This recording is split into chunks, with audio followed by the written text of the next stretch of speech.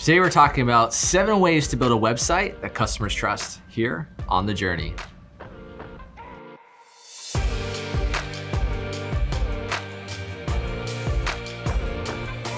So people form an impression about a website that they go to in about 50 milliseconds. So you have that split-second decision to gain someone's trust.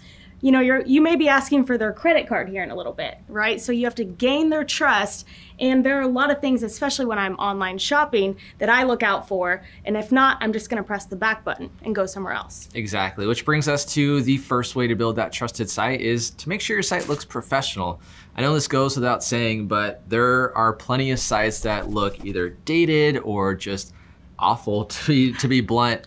Having a website that looks professional is that millisecond way. Like, we may not like perceive what we're looking at, but we subliminally we're like, oh, this website looks awful, or it looks like it's come straight out of the early 2000s.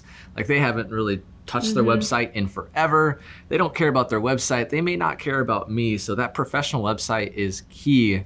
Now, you don't have to be a professional web designer to do so. Yes, it does help to hire someone to elevate your brand and elevate your presence.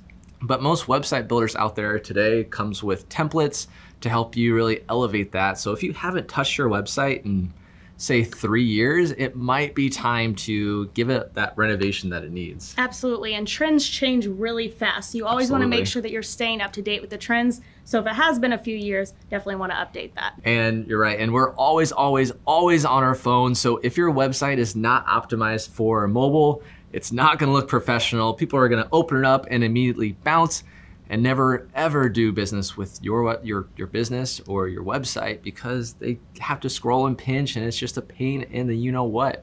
The second way to build trust with your audience is to prove that you're actually real. So 62% of people say that they want to actually see a legitimate business and believe that there's real people behind a website whenever they go and visit it. And the way that you prove that you're real is to just add some things about you and your business. Now, you don't have to go around and post selfies and put it all on your business, but what you do want to do is add photos of your location, add your employees, even the About page, add a nice little headshot of you and really tell your story as the business owner. Yeah, people love to shop local and small. I love whenever I go to an About Me page on a website and it has all these great photos and it tells you about the actual website and the people behind it. It really makes you want to support that business. Yeah, the more that you can show you, the better. Because like we always say, people buy from people. The ways that your audience communicates with you is huge.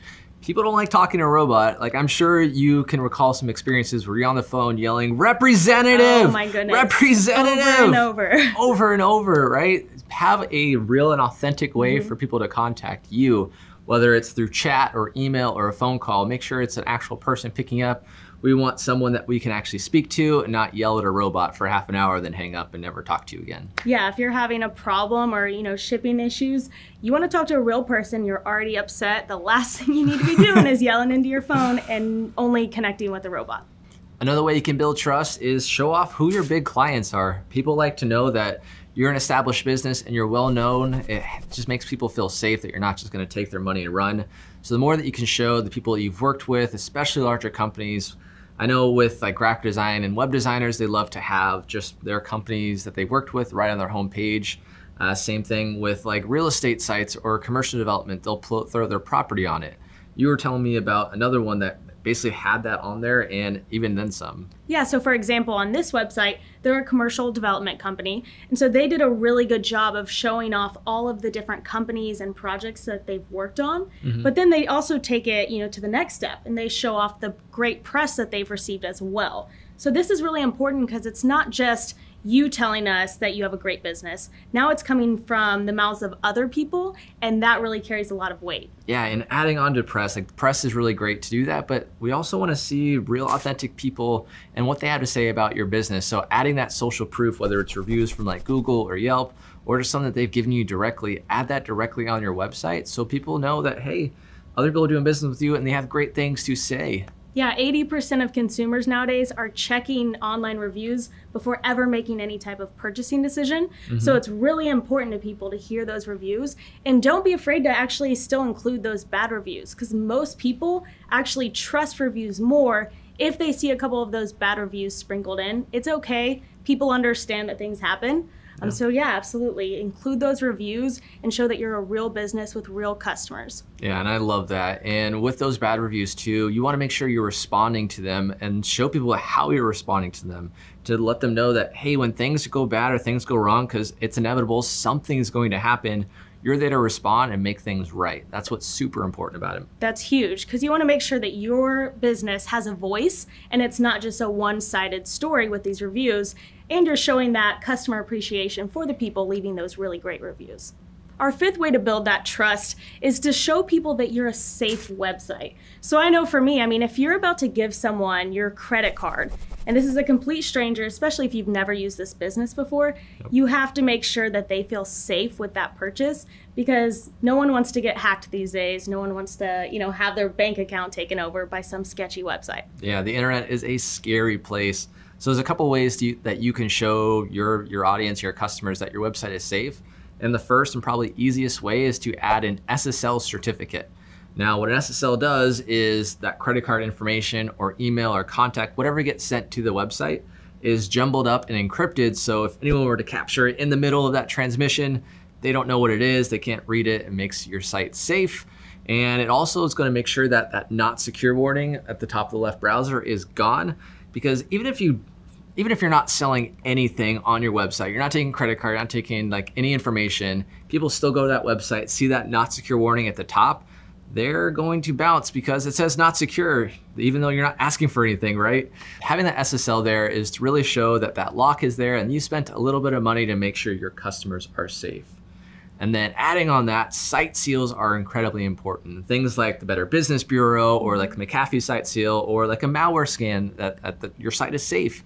The more seals that you can add on your site to show people that you're taking that extra measure to make sure they're safe, the better it is for you and your visitors. Yeah, it's crazy how that one little step can actually make all the difference in making your customers feel, like they actually trust you and your business. Yeah, and if you don't have one already, add that SSL on your site and see what it does to your traffic and your conversions. We actually have a really great video that we've done about having a secure website. You can check it out right over there. Number 6 is display your return policy. So this makes all the difference, especially whenever you're trying out a business for the first time. So I know I'm much more likely to actually go through and purchase something if it's, I know that I can return it possibly if I don't like it. So making sure that you're being really transparent with your customers, you display that return policy. And like this website here, not only do they explain their return policy and exchanges, but they also have all of their terms of service. And so by, listing all of those things, it really makes all the difference with making sure that your customers can trust you. Yeah, and I know, do you know what a Furbo is? No. So, a Furby? No, a Furbo. So no. It's like a little video monitoring system, so you can check in on your dogs and you can feed them treats as they go. I know what you're talking about now. Yep. So I actually ended up buying one, and then my girlfriend bought one the same weekend, because we both talked about it and we obviously didn't communicate about buying it. So I had to return one of them. And what Furbo did that was pretty cool is they actually offered to come pick it up at my house versus me having to go back and either ship it via FedEx or whatever it was. So I scheduled a delivery date, they grabbed it, and it was good to go. I love when companies do that. Like if you buy something online and then they already have the bag ready to go in case you need to return something, I am like, thank you so much. Yep. You're a rock star. Awesome. Because I am too lazy to actually go anywhere to refund it. Exactly. And speaking of transparency, that leads us to number 7, be upfront about your shipping costs. I know whenever I am on a website, online shopping, you add all these items to your shopping cart, you go, and then you're hit with an unexpected cost. All of a sudden, I'm hitting the back button. I never see that shopping cart again. And actually 56% of customers are more likely to actually get out of there. They're gonna leave that cart abandoned if they're hit with those unexpected costs like shipping. So let them know up front. Yeah, and if you're popping up those random charges, whatever, they're gonna think, cool, what else is gonna pop up? What else is next? What else am I gonna have to pay for with this purchase? All right, so you just learned 7 ways to build a website that your customers trust. Make sure you like this video and add a comment below, and hey, subscribe to our channel. And don't forget to ring that bell so that you're the first one to know whenever we post more videos like this. This is The Journey. Thanks for watching. We'll see you later.